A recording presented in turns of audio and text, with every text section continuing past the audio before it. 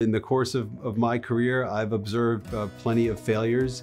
Of course, we all have failures, that they do happen despite the best planning. But one of the common factors that I have observed is majority of failures seem to occur as a result of inadequate treatment planning. There's no substitute for proper treatment planning, including adequate medical histories, models of patients' mouths that can be examined when the patient's not here, imaging technologies such as three-dimensional imaging technologies. When possible, we can get 3D printed models of patients' jawbone to help prepare for the cases better. And with all the advances in technology, as well as our knowledge base that we've acquired over the past 20 years, we really should be able to keep most of the disasters to a minimum, if at all.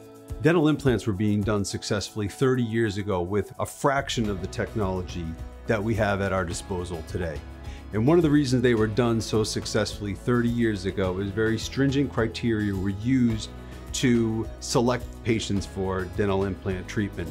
And only a select number of adequately trained providers were providing the treatment. With all the advances in technology, we should have higher success rates, but that's not necessarily what we see.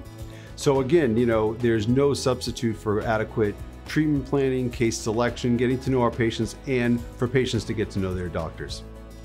One thing that I've experienced here in our office is that when failures do happen, we do everything we can to take responsibility for that. We pride ourselves on being fee for outcome. We envision getting patients a certain outcome and are committed to that. And we're not always able to do that.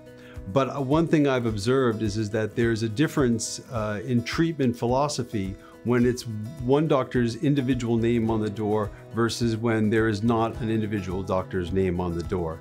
I think that the key that I'd be looking for if I were a patient is accountability. Who will be accountable if, in the rare case, things do not go as planned?